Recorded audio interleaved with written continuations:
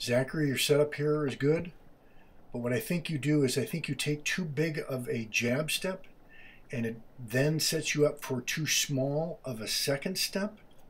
This should just be a jab. I think that's like a full step.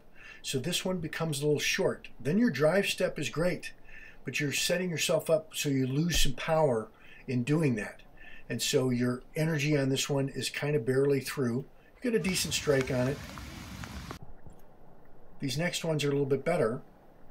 But again, I think if your steps perhaps are a little, if this were shorter, then the next one is a longer step so that the last one, that drive step, really generates the power.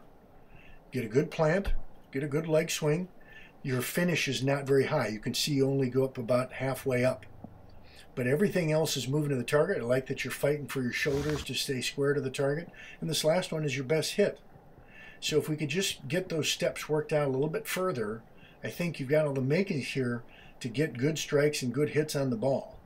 So again, just a quick jab, longer next step, and a real good drive step. So you may have to change your steps to get there.